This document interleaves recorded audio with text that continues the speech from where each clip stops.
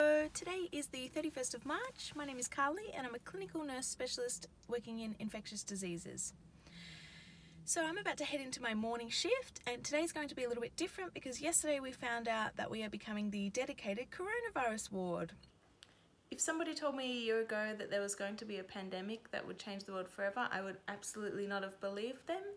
I have never lived through anything like this or worked through anything like this, and until it happened, I think it was very hard to imagine and see how things would work out. So that will mean a few changes. From now on, we'll be putting PPE on as we walk through the door, and we will be leaving that on the entire time for all patients, except for changing our gloves and doing hand hygiene between. And we'll be only taking all of that off for breaks and as we finish work. So I imagine it's going to be a little bit sweaty. I've heard a lot about overseas. A lot of the infected patients are healthcare workers, including nurses, and it does make me feel stressed, but working in infectious diseases, we are very comfortable and confident with our PPE. It's all about how you put it on, make sure it's all on properly, and taking it off as well, making sure that you're not contaminating yourself as you're taking it off.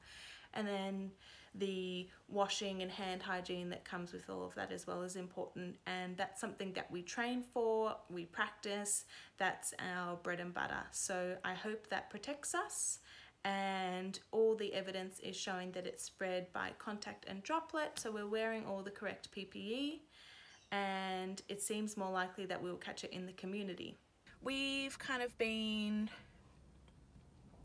preparing, I guess, bracing ourselves for what's going to happen. We've all heard about the whole flattening the curve and the hospital capacity thing, and that is really scary. So I'm telling everybody I know, please social distance, please stay at home, self-isolate,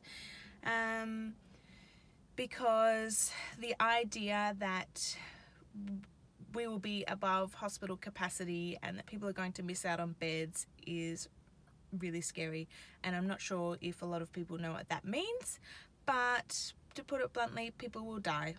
My greatest fear is that we won't be successful with the social isolation and social distancing, and that the rate of infection will continue to rise and that hospitals will be inundated with coronavirus cases and people will miss out on beds.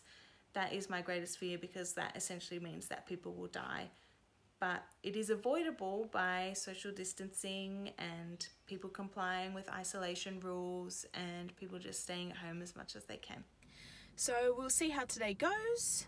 I'm feeling good about becoming the coronavirus ward because it is a clear plan. Everyone will know what's going on. This is where the patients go.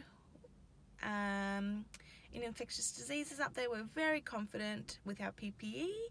And donning and doffing, and I think it will be good. So I think everybody needs to be taking this pandemic very seriously, and the social isolation and physical or social distancing that comes with that is extremely important. If people can work from home, they should be working from home, and if they can avoid going out, they should avoid going out.